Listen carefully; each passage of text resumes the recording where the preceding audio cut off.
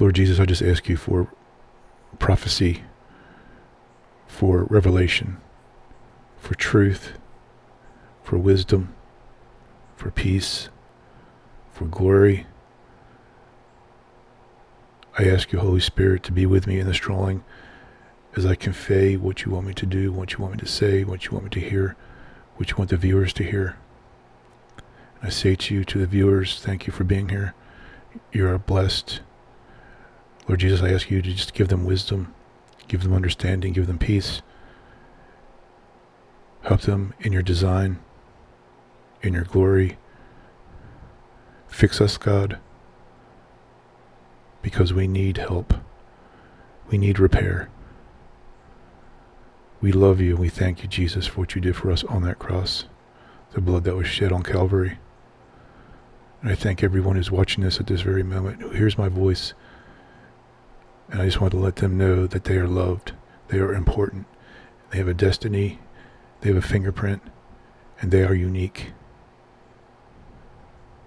in every way, shape, and form. Jesus, I thank you, God, for the word. Jesus, I thank you, God, for your presence. I thank you, God, for Jesus.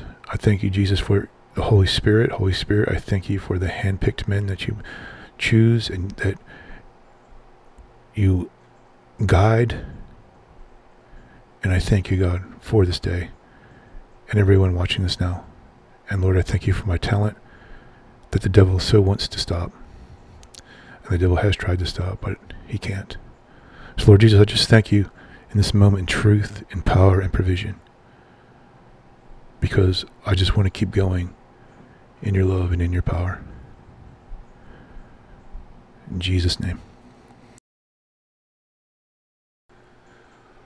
The Lord has put a scripture on my heart that he wants me to share with you. And the scripture is Proverbs chapter 30, verse 19.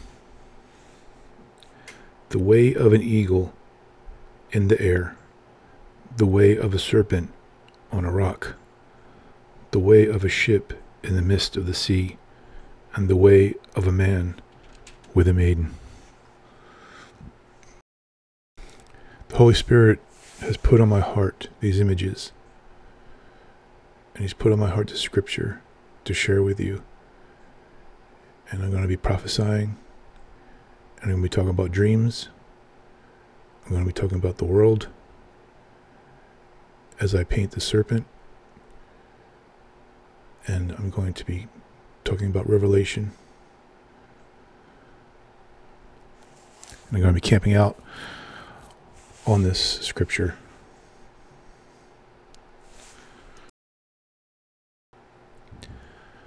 So the Lord put this image on my heart because the Lord shows me things. The Lord prompts me to look for him.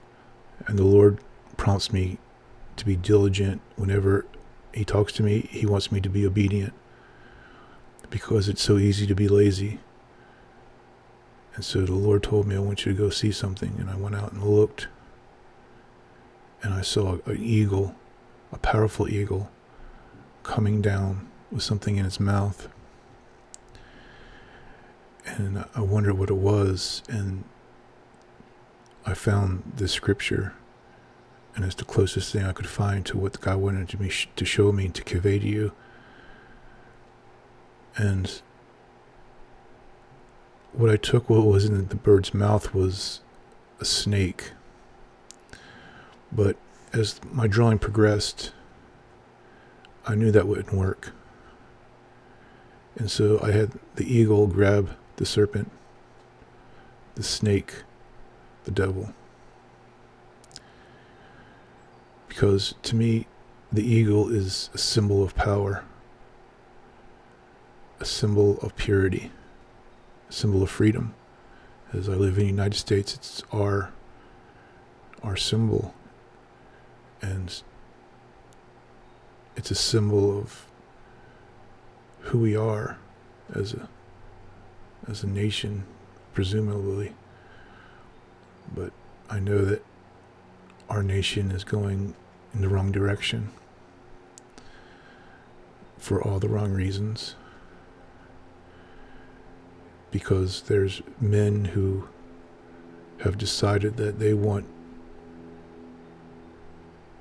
the world to be what they want instead of the natural order which God has given us. God would not make a world where it would be destroyed. God is perfect. The devil is a copier.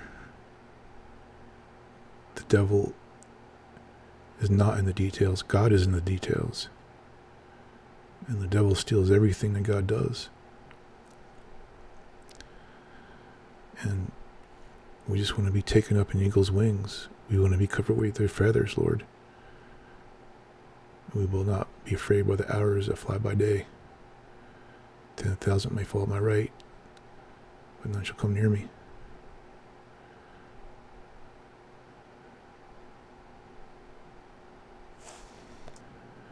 I need you to know that God has a purpose for your life. But you have to keep yourself pure. You have to put away the things that are evil and put up wings of salvation, wings of glory. Because God is a good God. He didn't bring Jesus down just so we can keep sinning. He brought Jesus down so we can be convicted in our sin and live a life of purity to where the devil cannot get in. I see myself finding my way and helping people through my art. And the provision that he gives me is just enough to never spoil me. And I'm so grateful. And he can do that for you.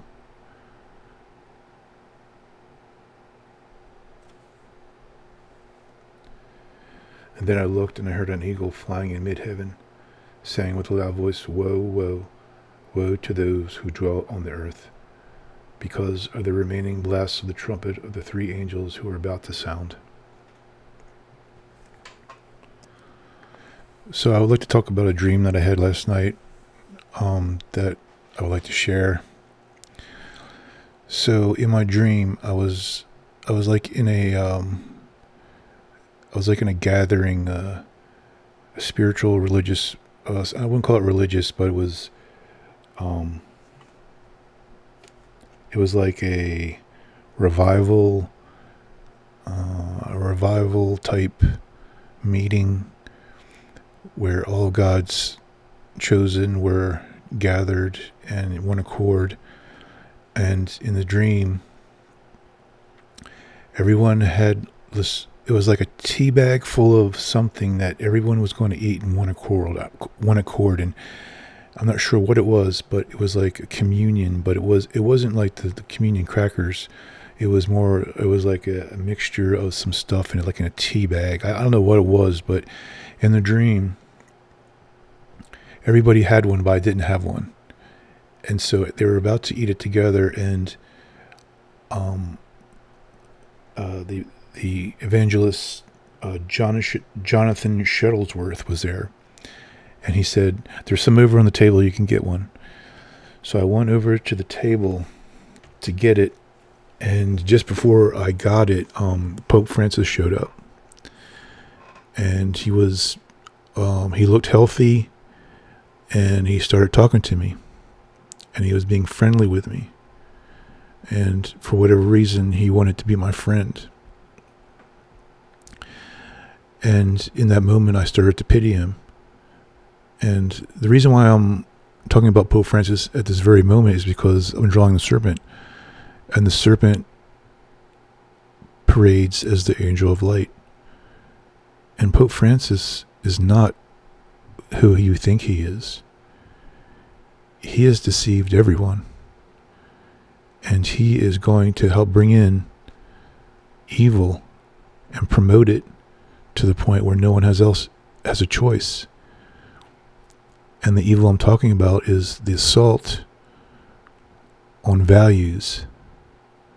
Pope Francis recently had a show on Disney, And he said to these kids were interviewing him, and he said to these kids that the church's teaching on sexuality is still in diapers. Now, what does he mean by that? Is he saying that it's no longer about marriage between a man and a woman, and that we must evolve to the world? Because the world is our enemy. Because as you can see, the serpent wants to attack traditional marriage. The serpent wants to attack the natural order of God's progression. And he wants to distort it to the point of no return. Because like I say over and over again, the devil hates us. And he has so many people deceived. In Matthew 19:4-6, have you not read that he who created them from the beginning made them male and female, and said, therefore a man shall leave his father and his mother and hold fast to his wife, and two shall become one flesh? So they are no longer two flesh, but one flesh. What therefore God has joined together, let no man separate. But they want to destroy marriage. They want to pervert it. Because there are men out there who have not only the means and the money, but they have the power to change things. And they want to impose new values on our society. And the young people are their target. That is why you see the schools being infiltrated. You're seeing television and media being infiltrated. And this is who they are. They're targeting our children, because this is what they want to force on the next generation. And it's all about being inclusive and sustainability. They want to get the government on board for the new value system. And if they don't get it, they will transform our youth to demand. And we see it happening. We see these poor kids being brainwashed. We see these kids who have no clue who Jesus is, no clue who the Holy Spirit is, no clue what the power of Jesus can bring. All they know is that they think that Christians are evil. And they want to use the opportunity to write the social contract. And they're forcing new values. And the youth are already believing it and accepting these values. And it's going to be too late. And we need to pray. Because going on social media and exploiting it, going on places like the Daily Wire and, these news places, MSNBC, whatever, all they do is exploit it. And the only way we can stop this is if we get in one accord and pray and fast. And you may scoff at that, but that is the only solution. Going on the Daily Wire and exploiting it is not going to do anything. It is only going to feed the fire. And there's a thing called the Corporate Equality Index, and it was put together by George Soros in 2002, and it's a human rights deal. And when you sign up, you get points, and you get scored.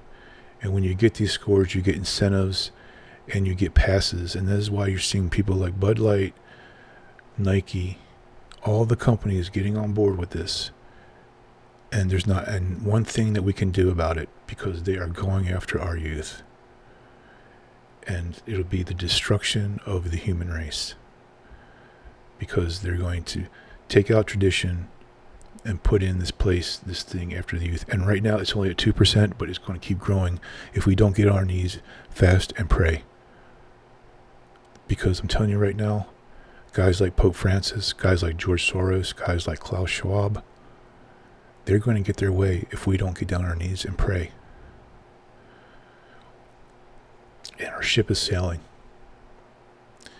And we have a choice: pray or just let it happen. because we underestimate the power of prayer. So just remember that the corporate equity index, and we are in terrible times right now, and Pope Francis is going to be the one leading the ship. And I'm going to make a strong prediction that the next Pope will be Wilton Gregory, because Wilton Gregory checks off all the proper boxes. And I hope I'm wrong, but once Wilton Gregory becomes Pope, it's over. Because I had a dream back in 2020 that I'll never forget. And Wilton Gregory was once the Archbishop of Atlanta, Georgia. And I've had run-ins with him. I know who he is. I know the type of person he is. And I truly believe not only is he a Freemason, but he's also a Satanist. And I also believe that Satan is in him. And we must pray and fast that it doesn't happen. Because once he becomes Pope, it is over. He's going to have the whole world on board. The whole world is going to be on board with this man.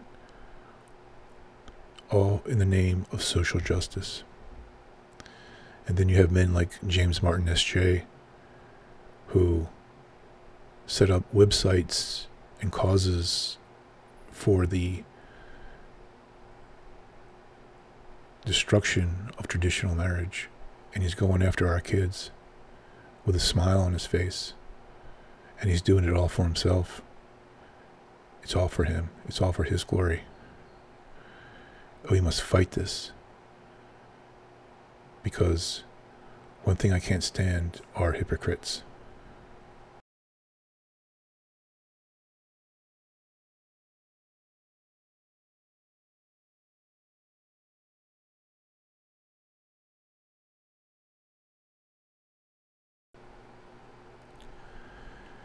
So, another way of looking at this scripture is, a boat does not leave a trail in the ocean. An eagle does not leave a trail in the air.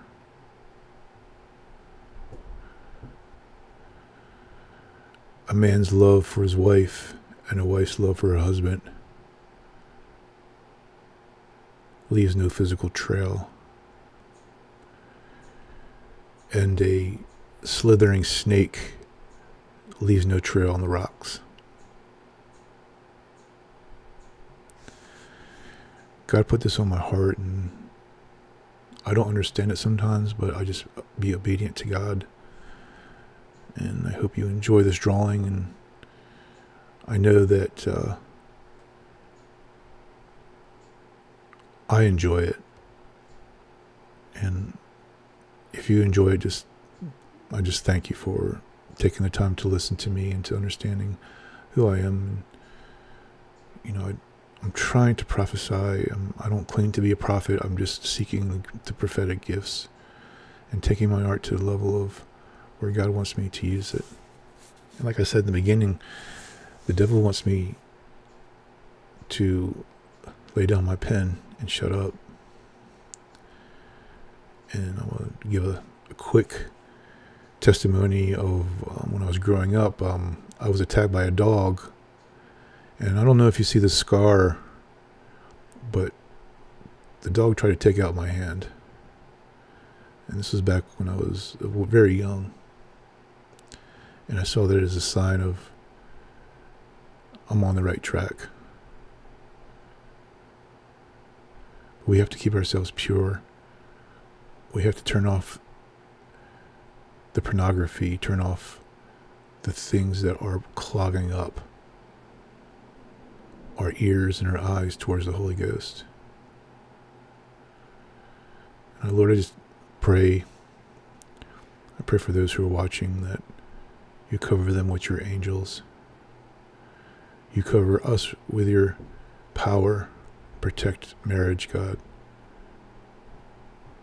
Thank you, Father, for this day. Thank you, Father, for this night, this hour. Peace be upon those who are watching. May we figure out what to do, how to pray, to stop this evil prediction, to stop this evil bulldozer that's trying to hurt us. Another thing too is, Bill Gates, he practically lives at the Vatican. They're planning something, and everybody is on board. And I think there are a lot of people who are wise, but they're coming after our youth. The youth are the ones who are going to be voting. The youth are the ones who are being manipulated. The youth are the ones who they are going after, and we need to be diligent in our faith, in our walk, and we have to be an example. We can't be judgmental. We can't be exploiting people. We have to be praying. We have to be praying, and we have to be loving. We can't be exploiting people, because exploiting them will just be gasoline on the fire. It's just going to be worse. And that is what men like Matt Walsh do. They exploit for their own monetary gain. They exploit for their own idol worship.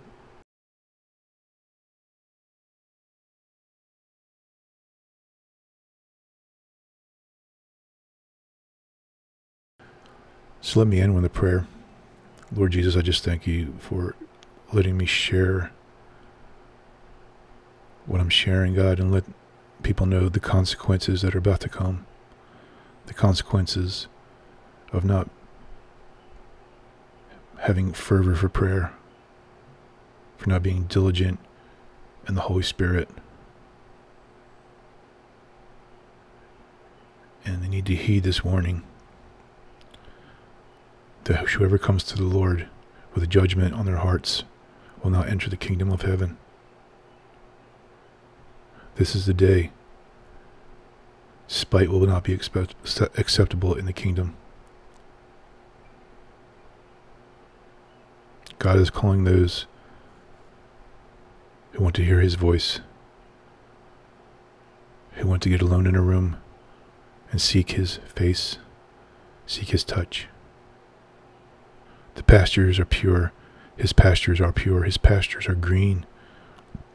His waters are still. Help those watching, Lord, to see your light, to feel your presence, and to bask in your glory. In Jesus' name.